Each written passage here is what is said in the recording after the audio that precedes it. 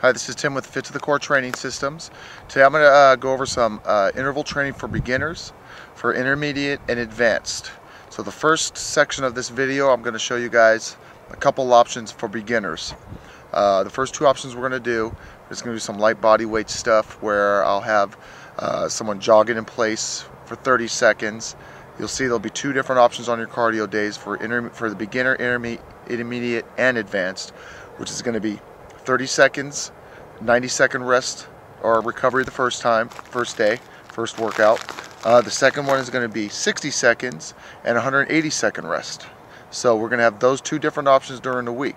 So that's all going to depend on what you can do. Now remember, for the beginners here, the first one I'm going to show is that we'll just do some light body weight stuff. It could be as simple as walking up a hill, because we'll be doing hill sprints. We'll be doing sprints on the grass for the intermediate and advanced. But for beginners, simply just walking up a hill for 60 seconds can actually be, for them, an interval, because it's really going to get their heart rate up. So I'm going to show two options for beginners, two for intermediate, and two for advanced. Okay, this first circuit is going to be for beginners. Catherine's going to do a 30-second jog in place, and then she's going to do her rest period, which is 90 seconds. Just going to be some light squatting, calisthenics kind of stuff. So she's going to go, and then I'm going to tell her when to go, and this is going to be a little 30-second, 90-second interval. Ready, and go. So just make sure when you're doing this jog, you're pumping your arms, and you're coming on the balls of your feet.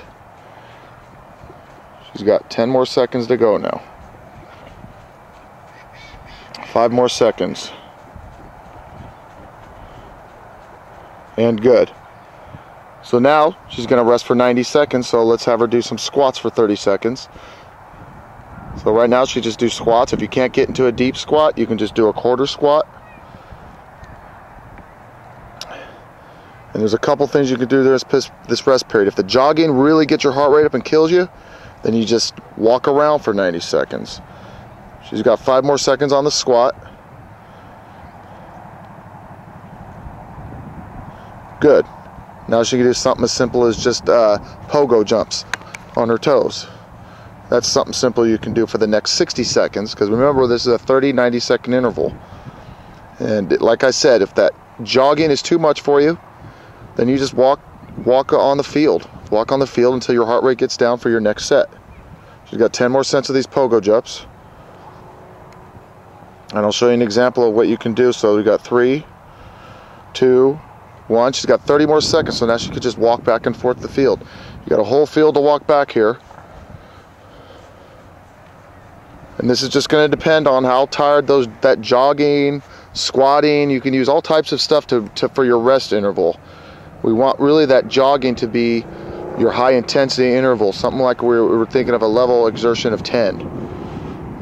And remember, this is just one example. There's a million different ways you can do this. You can use a recumbent bike, elliptical machine, you can walk on a treadmill. Okay, now she's going to start the next circuit, which would be the jogging.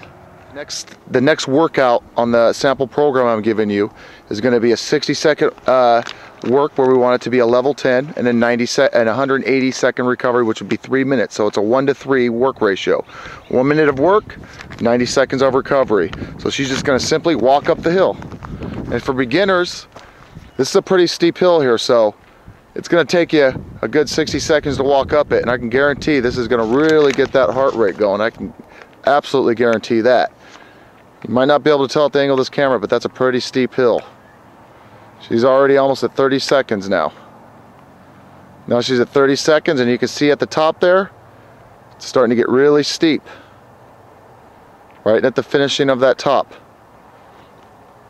She's got about 20 seconds to go. And now she's really got to dig in. This is where it gets even more intense now, because that last part there is very, very steep. She's got 10 seconds to go.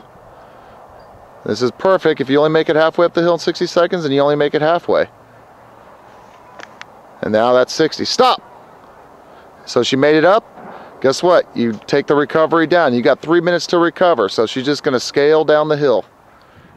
Okay, this next one is going to be for intermediate. She's going to do burpees now for 30 seconds. Go. She's She's going to do this for 30 seconds. This right here is going to be the intense part of that 30-second interval. So today she's going to do burpees. And then she's just going to jog after this. The jog is the level 5. It's a 50% if you want to think about it, intensity. So we're just using a level 10, which could you think of 100% exertion. Think of level 5 as a 50% level of exertion. She's got 3 more seconds to go here. Okay, that's her 30 seconds. Now she's going to go jog, go for 90 seconds. If you're at a park, all you got to do is jog. Jog around. You got a bit, you know, there's plenty of open spaces, and my advice is to use them if you have time. There's nothing better than getting outside, getting some sun, getting some fresh air to do your intervals. And that's right there, one example is so simple that you can really use effective interval training.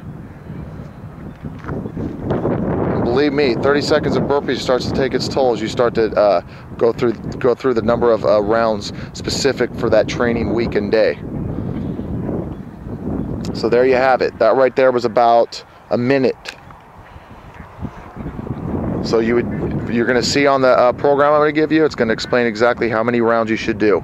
That was a 30-second interval. That was only about a 60-second jog, but you would do a 30-second burpees, then you're going to do a 90-second jog. Okay, these are going to be what I call shuttle runs. There's going to be little 25-yard shuttle runs. You can make it 10 yards, you can make it 15 yards.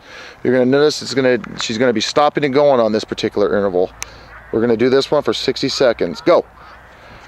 So she picked 2 points of reference. You're going to see that she swings her hips around, plants, and it comes right back. So she's sprinting between these little 25-yard intervals here. That right there was about 10 seconds. So she's taking about 10 seconds. So that was about 7 seconds. She's got 10 more seconds to go to get us to 30 seconds. So she's already halfway through right now. So these can get pretty intense. You're sprinting in between these guys. Then you're stopping and going. It takes a lot of energy to be able to plant and go. So you can see you're getting a lot of core work here. You're getting good work in the legs when you get down. It's almost like doing a lateral squat. Right now she's hitting her 50-second mark. This is her last 10 seconds here. Usually you might be able to get 4 of these done. You know, back and forth, there would be a total of 8 actually. Right now that's 1 minute. Stop. So you do that for a minute. And then simply after that, you jog. You jog after that. There you go. That could be a nice 3-minute jog. And if that really kills you, remember, it's perceived exertion. If a walk is 50% perceived exertion for you, then you walk until the walk is no longer 50%. And then a jog takes it to 50%. So it's going to be specific to everybody. Everybody's level 5 and level 10 perceived exertion is going to be different with these workouts. So that's a really good example, 2 examples for intermediates on the 30 and 60-second intervals. I'm only really going to show you one advanced version of this. So I'm not going to, here's the first one we're going to do. We're going to do a 30-second sprint of the hill. You saw for the beginner, it was a walk. So for the advanced over there, we did sprinting on the flat ground.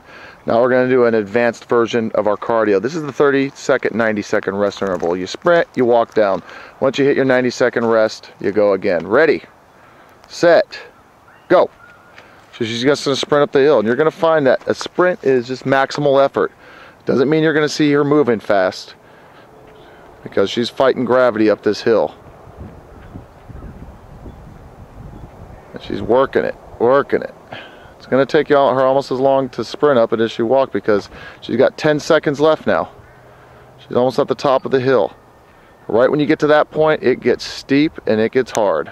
Your legs are heavy. Good. So that right there was a 30-second sprint. She would just walk down the hill. By the time she got down here, it'd probably be 90 seconds. Like I said, there's a lot more ways to do stuff like this. There's body weight, you could use kettlebells, you could actually do stuff with weights. You could do kettlebell swings for 60 seconds and the rest 90 seconds. There's a lot of different options for this type of stuff. So you got one good example there on the advanced training as far as sprint's concerned.